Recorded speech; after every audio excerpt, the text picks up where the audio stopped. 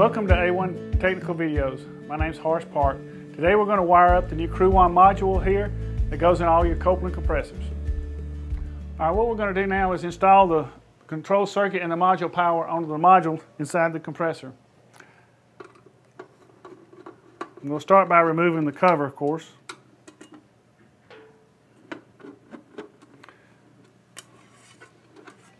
This particular compressor and all our compressors come with the new Kriwan NTN 369 module, which has an LED luminant light, which of course indicates compressor status mode.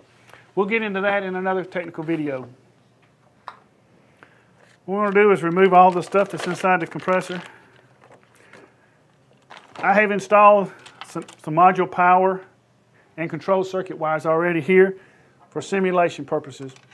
The red ones are going to be our module power. Doesn't matter whether they're 110 or 230 volts. It depends, of course, on whether you're running it on a 230 volt system or a 460 volt. But you want to supply the power to the module constantly, all the time. Anytime the power is broken from the module, it will have an automatic 2-minute delay built into that. That's your control circuit. Like I said, we want it to be a constant power.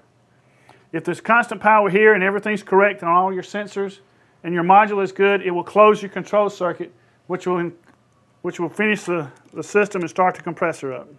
Here we're going to install the control circuit wires, which would complete the circuit, allowing the contactor to pull in.